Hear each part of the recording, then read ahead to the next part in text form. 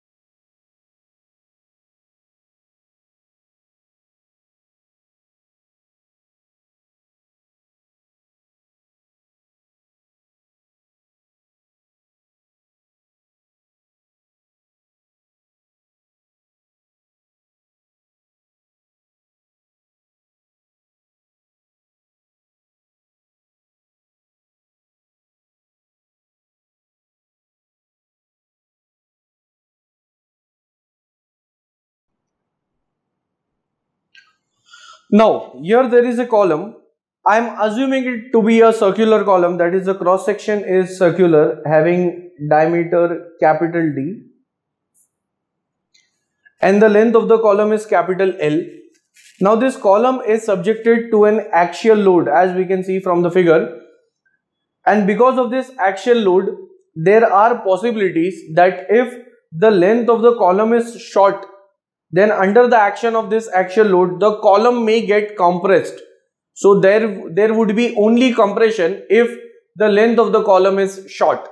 But if the length of the column is more, and more means here in this case the condition is if the length of the column is greater than 20 times the diameter of the column, or we can say if it is not a circular column, in that we take the least lateral dimension. Like for example, if it is a rectangular column, I'll just show a rough example here.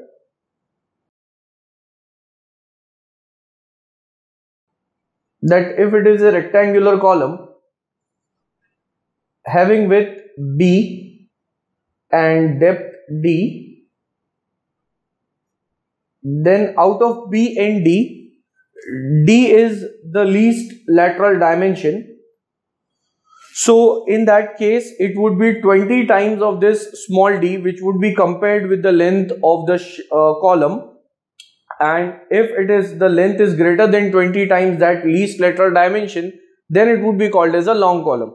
Now the case which I have taken, in which there is a circular column, it is going to have only one diameter which is constant. So the length is greater than 20 times the diameter, then it would be treated as a long column, and long column fails or it buckles, or we can say it is going to get crippled, and that crippling is shown in this way.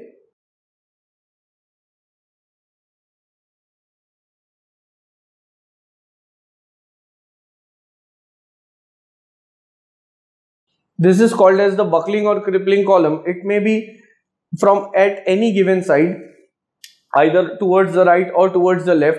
So buckling or crippling may be said as whenever the load is acting and the load is axial on the column is long. In that case, when the load is applied over that column, it is going to get buckled or move into the lateral direction. Like here it is moving in this lateral direction. So such condition like buckling or crippling is never desired in case of a column, because whenever a column buckles or cripples, it means it has failed. So we should ensure that the load which is kept onto the column should not lead to the condition which is like this, like it is buckling or crippling, which is also said as the bending of the column. It should not happen, and we need to avoid this condition. So in order to reach up to this stage, that is we have to actually find the value of load which should be kept over the column so that it does not buckle or cripple, and that calculation can be made by two theories or two formula. One is called as the Euler's formula, other is called as the Rankine's formula. By using these formula we can get the value of load which should be kept on the column, and once we know the value of load under which the column is going to buckle or cripple, we can reduce that load value by dividing it with a factor of safety, and such kind of load would be called as the safe load. So here I'll mention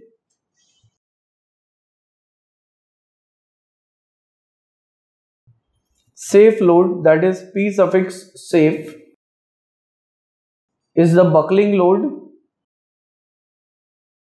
or we can say crippling load, divided by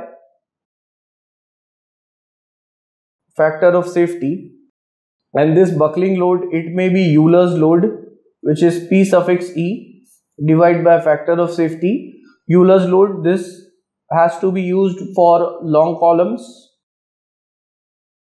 because Euler's theory is preferred for long columns. The formula has been derived by taking the length of the column more than 20 times the diameter, and it can be written in this form as well, that is Rankine's P suffix R crippling load upon FOS. This is used for short as well as medium length of columns.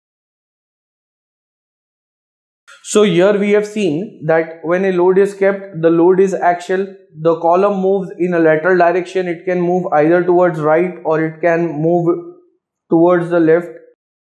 Anyway, the lateral movement is not desired because the load which would be kept onto the column would be unstable, and such a condition leads to the failing of the column. So we need to avoid this, and to avoid this we find the safe load which should be kept over the column, which would be avoiding this buckling or crippling condition. So that was regarding the buckling of columns.